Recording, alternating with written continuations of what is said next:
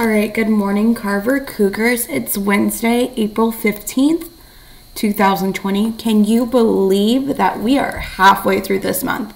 I feel like April Fool's was just yesterday. But before we start class, let's make sure that you have everything that you need. Double check. Do you have your pencil and your packet right next to you? If you don't, pause this video so that you have time to get it. That leads me into expectation 2.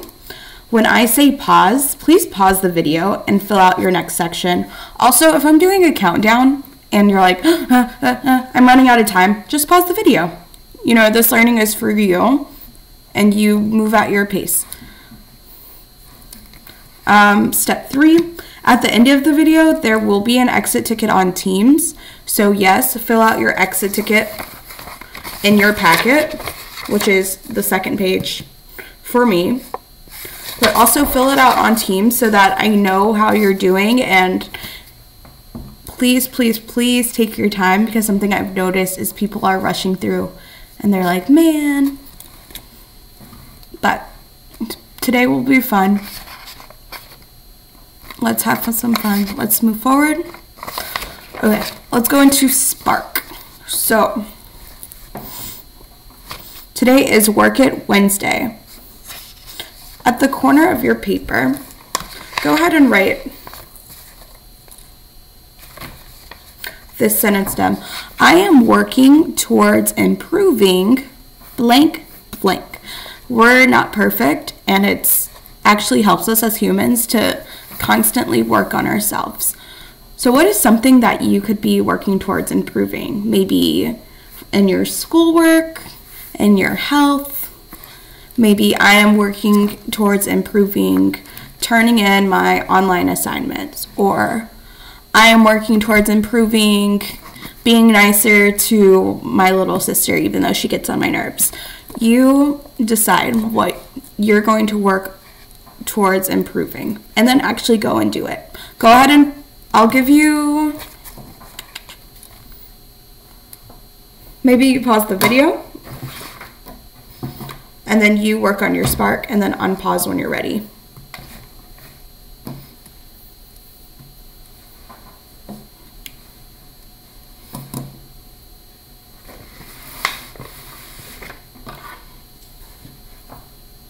Thank you. Thank you for making sure that you write and complete sentences and promising to work towards improving something in your life. Let's go ahead and go to our do now. Make sure that you're tracking.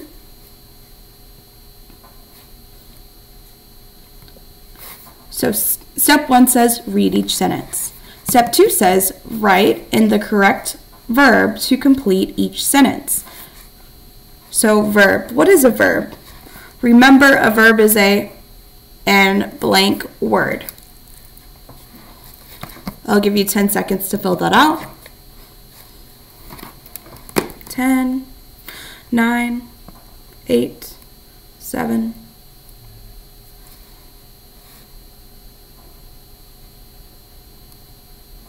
Okay, a verb is an action word. If you got that right, kiss your brain. Awesome. So that a verb is an action word or something that you can do. So you have a word box right here with words like am, draw, ride, are, ran, and write. These are all verbs. Which verbs would make the most sense to put in your do now?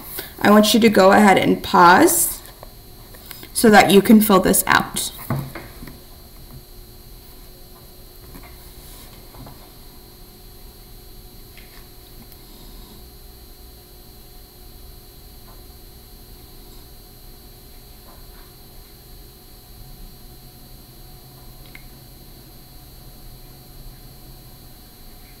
Okay, thank you for pausing your video and also using your word box or resources to make these complete sentences.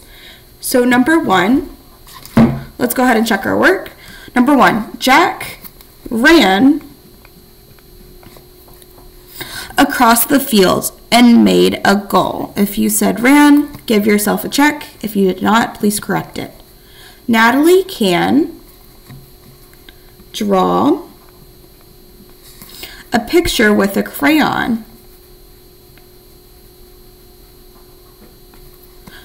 I am happy that I got to ride my bike. Thank you. Again, make sure you're checking your answers as we go. Make sure you're spelling it correctly because it's spelled correctly right here. So of course you're going to spell it correctly right here. I will write a story about a dog. They are going to the parade.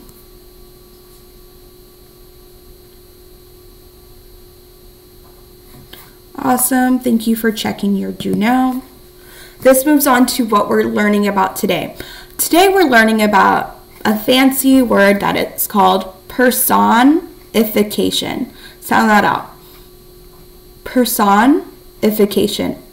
So it has the word person in it. Say it by yourself.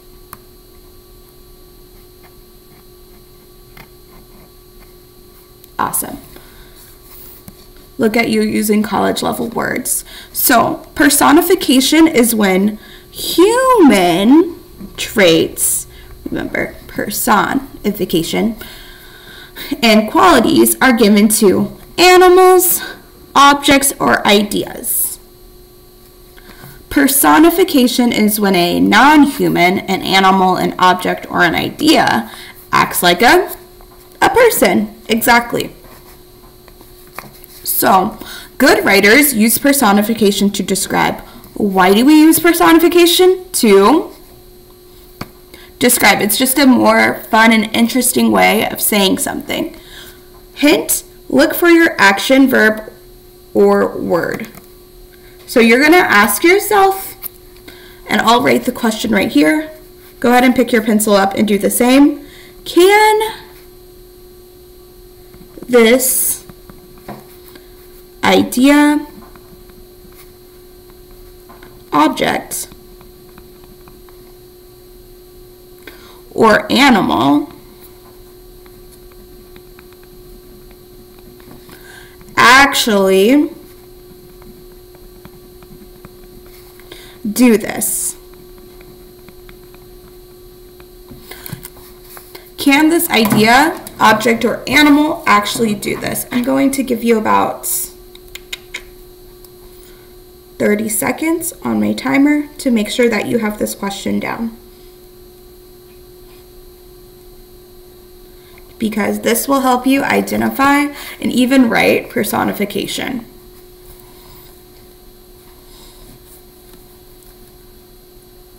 Awesome, 20 more seconds.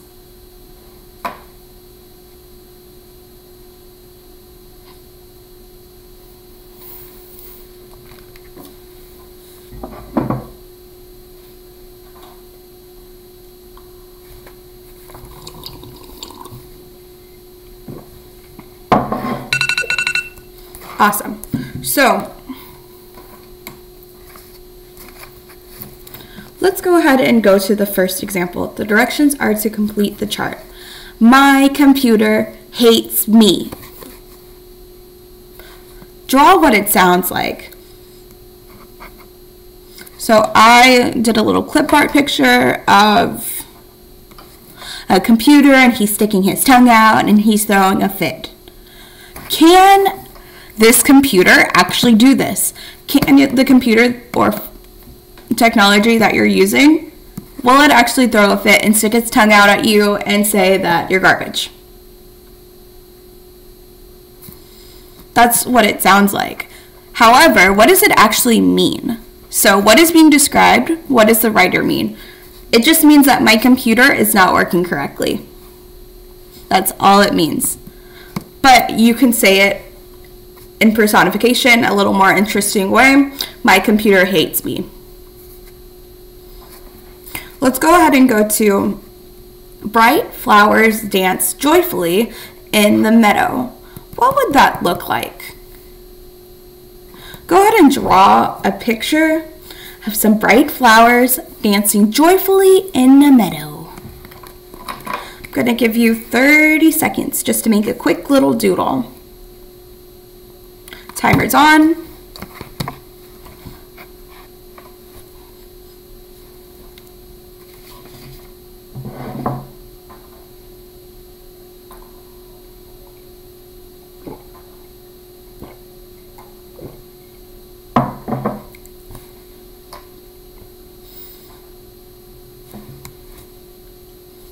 Five more seconds.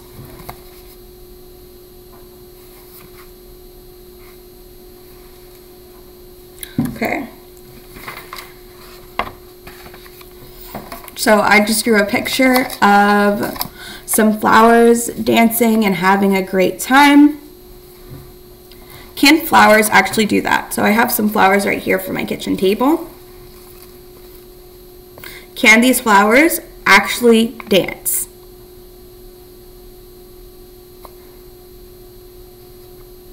Can they actually do this?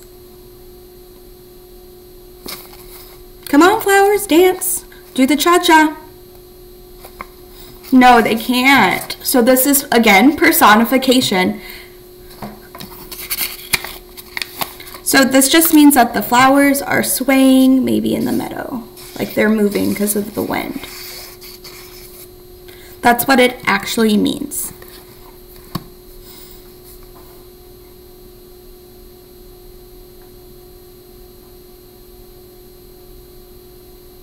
Okay, you're going to read the example, draw what it sounds like, just a quick doodle, and then tell me what it actually means in this third column. I want you to practice with 3, 4, 5, and 6. So on number 5, there's this word that you may or may not know, and the word is unkempt. We know that un means not, so unkempt means it's very messy. Like people they are not taking care of it. It's unkempt. Unkempt, a synonym is messy. Go ahead and pause your video. We will go over our examples and I'll share my drawings. And you can share yours too. Thank you for pausing your video.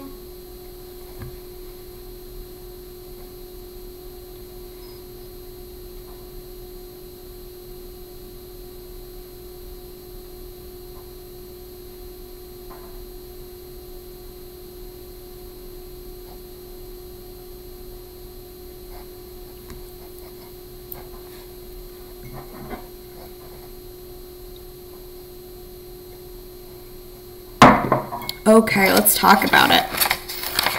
On number 3, it says, the cactus begged for water. Can a cactus actually beg you for water? So I drew a little cactus and said, hey, please have some water with a little cup. If you're in the desert, are you going to see a cactus do this?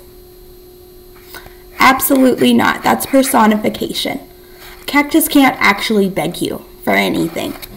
So, what does this mean when a cactus is begging you for water? Let me see if I can make the light come off, if that's better. Nope, that's worse. All right. So, what it actually means, double check your answer to see if you have something very close. The cactus is dry and needs water. When you say the cactus begged for water, it just means that your cactus is dry and needs water. Number 4 says, the chunky dog's collar chewed at her neck. Can a collar chew? Let me go get my dog's collar.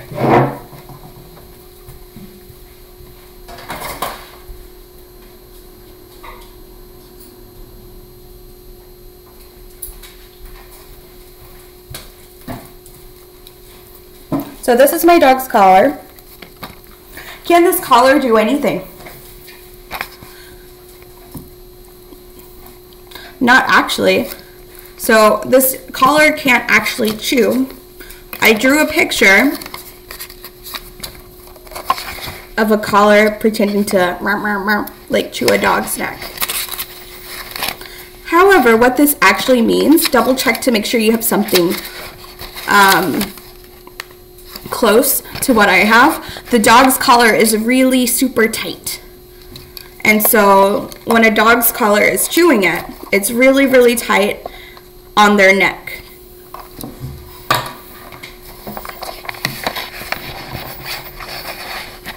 So it just sounds more interesting to say, I mean, if you were a writer or a poet, does it sound more interesting to say the chunky dog's collar chewed at her neck or the chunky dog's collar is tight? I would say this one sounds more interesting. Don't you agree? That's why we use personification. So number 5, the house was lazy and unkempt. It wasn't mowed in years. So, can your house actually be lazy and not want to do anything and maybe just take a little nappy nap? No, a house can't be actually lazy, right? So again, that's personification. We're saying that this house can do actions that have human qualities.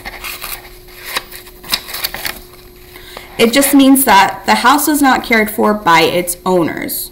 So maybe the owners were a little lazy and they made all this grass grow all over the lawn.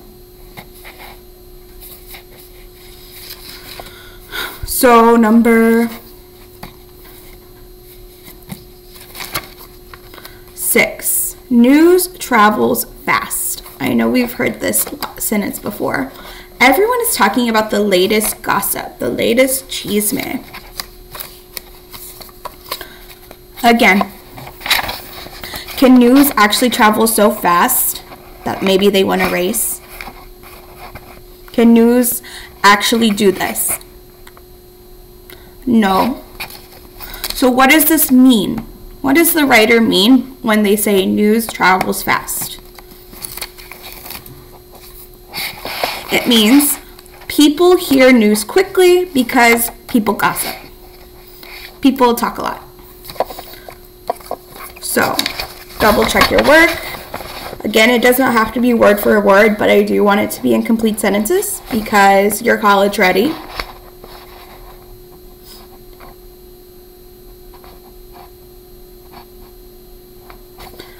Okay, let's go ahead and move on to the back.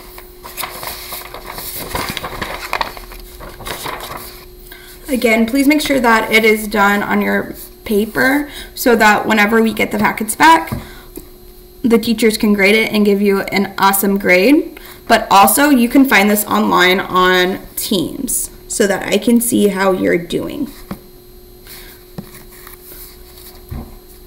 But the directions say, underline the idea, object, or animal being personified and circle what they're doing, their action.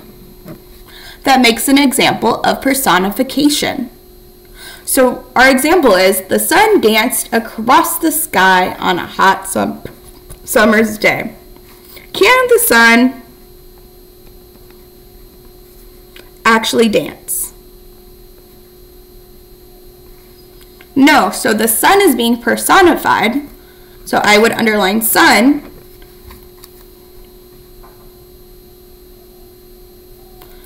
And then what is it doing? It's dancing. But we know that suns can't actually dance. So again, please fill this out, 1 through 18. Underline the idea, object, or animal that's being personified. Circle what it's doing. If you need help, please send me a message on Teams or join me on Blue Jeans from 1 to 3. But I hope y'all have a great day. Again, when you're finished with doing it on paper, go ahead and do it on Teams. All right, bye.